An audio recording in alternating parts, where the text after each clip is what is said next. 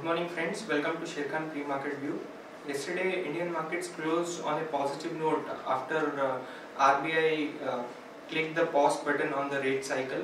We had RBI policy coming in and was announced by Raghuram Rajan, and he kept all the policy rates unchanged, which helped the Indian markets to recoup some of the losses that they had made earlier in the day and close on a positive note. If you look at the global markets, US market also were quite buoyant after a good data point coming in. I mean, the ISM manufacturing data was announced, which showed an uptick towards 53.7, thereby showing that the economy continued to remain robust, and all the data points which were bad were due to the weather issue.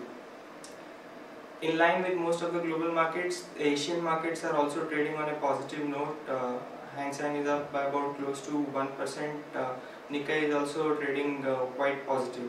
Singapore Nifty is indicating a positive opening by 17 points. If you look at the flows continues to be robust from FI. They pumped in about 375 crores of money in the cash market. In the futures, that is index futures, they were marginal buyers of about 59 crores, whereas DIIs were sellers to the tune of 247 crores. Now to have a more update in terms of how Nifty is poised from here from derivative point of view, let's have Sadhna. Good morning friends, let's have a view on derivatives. Yesterday, on the very first day of financial year 2014-15, we have seen that markets started the session on positive note. But during the session, markets continued to trade very volatile and finally snapped the session with a marginal gain of 0.25%. And we have seen that not much of activity was observed in Nifty futures, as we have seen that around 4,000 shares were added in Nifty futures, and cost of carry also increased marginally by approximately 25 basis points.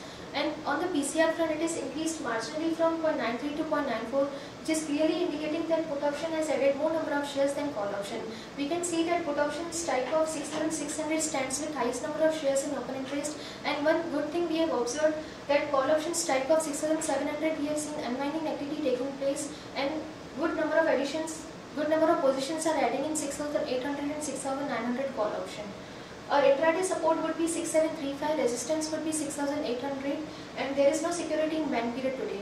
Yesterday, FIs were net buyers of more than 247 crores in future and option segment. Overall, a bias for the market is positive as we are trading about 5 days VWAP of 6685, and we feel that a dip can be taken as an opportunity to accumulate long positions. That's it from derivatives. Thank you. Friends, moving on to the actionable ideas for the day, we have first the banking candidates. Yesterday, Election Commission has given an go-ahead to RBI to conduct and issue banking license as per the RBI norms. Now, the front-running candidates are Indian Postal Department, IDFC, LIC Housing, L&T Housing Finance, LIC Housing Finance, and Reliance ADAG.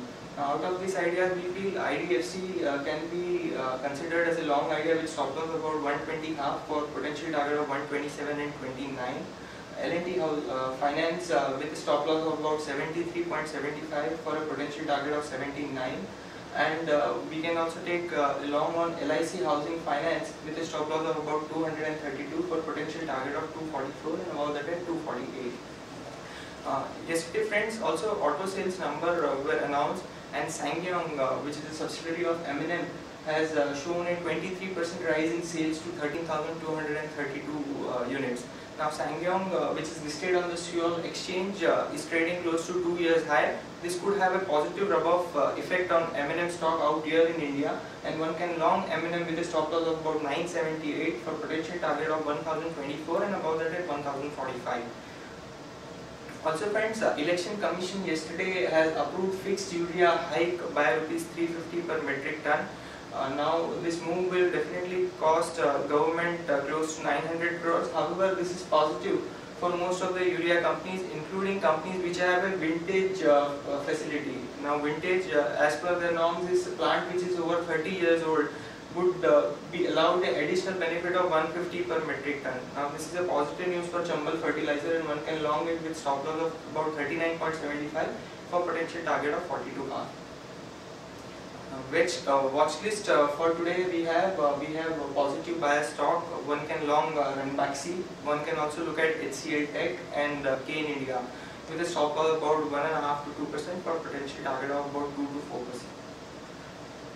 Moving on to other news, Supreme Court would continue its hearing on the Reliance Industry case for the gas price hike, and that would be taken up starting today.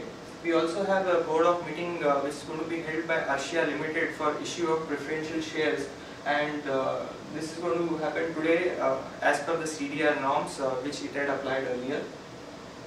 Also, RBI has halted further purchase in a couple of bank stocks. We had Axis Bank, which has reached its limit of about 49%, and hence further purchase by FIs won't be allowed.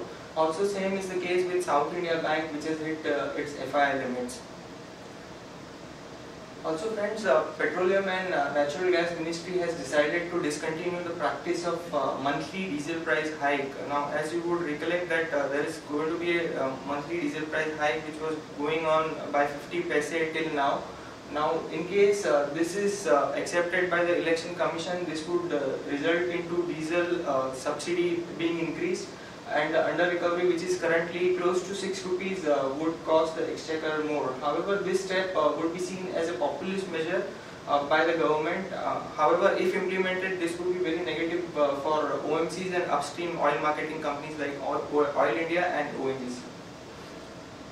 Also friends, JSW Steel has confirmed that they have cut the HR steel prices by about close to 500 to 750 rupees per ton, and wire rod prices by about 500 rupees per ton.